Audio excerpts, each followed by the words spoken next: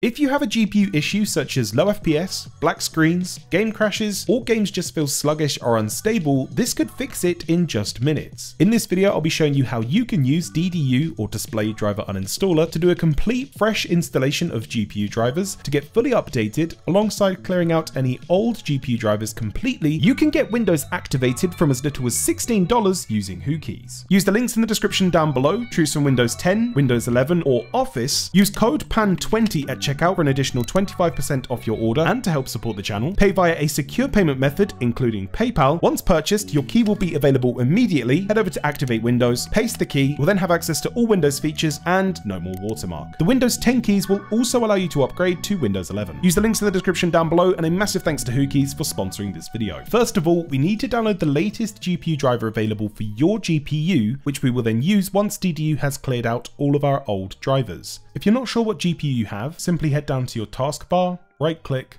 open Task Manager. On the left hand side, go to the Performance tab, to scroll all the way towards the bottom where you'll then be able to find your GPU. For me, I have an nvidia GeForce RTX 4060, but you could have an AMD Radeon GPU or an Intel Arc GPU. Google search drivers for your GPU. If you had an nvidia GPU, search for nvidia drivers, an AMD Radeon GPU, search for AMD Radeon drivers, or an Intel or Intel Arc GPU, search for Intel or Intel Arc drivers. For NVIDIA users, head to nvidia.com. For AMD users, head to amd.com. And for Intel users, head to intel.com. I have an NVIDIA GPU. Under the manual search, all you need to do is select your product type. For me, that's GeForce. It's an RTX 40 series and I'm using Windows 11. Select Find. You can select from the Game Ready or the Studio driver depending on your use case. Most of you will go with Game Ready. Select View, and on the left hand side, select Download. For those of you on AMD Radeon GPUs, instead of selecting the Auto Detect section, scroll down slightly further to the manual search, select Graphics,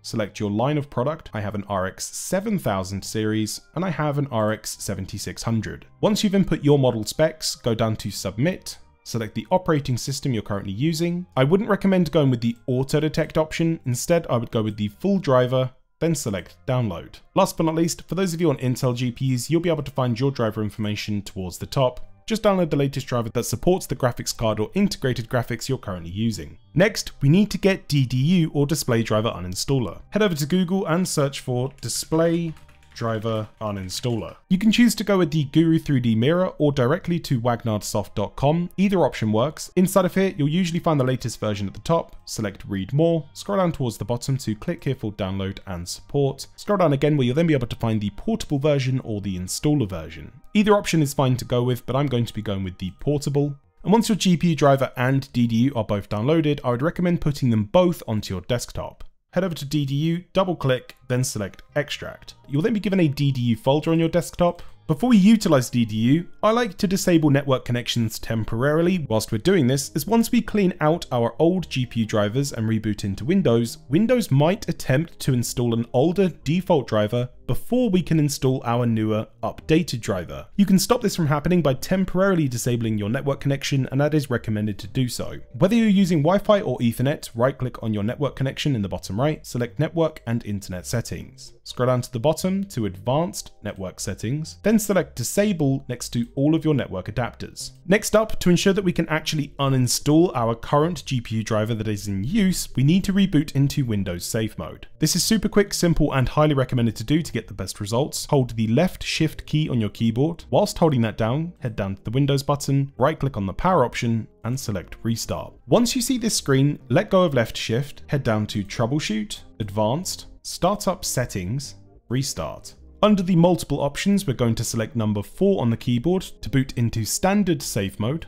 Log in as you typically would. Inside of the desktop, open the Display Driver Uninstaller folder, then open the application. Feel free to read through this, then select OK. We're not going to use any custom options, so just exit out of the tab that opens up. On the right hand side, go to the drop-down menu for device type and select GPU. Go down to the GPU model and select the model of the GPU you're currently using. For me, that's NVIDIA, but for you, it could be AMD or Intel. Head to the top left hand side to clean and restart. This will then automatically restart your system once DDU is completed, and this can take up to a few minutes. Once you've rebooted back into Windows, log in once again as you typically would. Before you're tempted to re-enable your network connection, we now need to install that latest driver we downloaded earlier. For me, I'm on an nvidia system, so I'm going to be selecting my nvidia driver, then just run through the typical driver installation process that you have done before. Select any custom options if you wish to go with them, or just select the default options and allow the GPU driver to fully install. Once your AMD, nvidia or Intel driver is finished installing, select close to any prompt that comes up. I would then lastly recommend restarting your PC one last time just to make sure that everything in Windows, your games and applications detect the GPU with the latest drivers. All we then need to do is go to the bottom right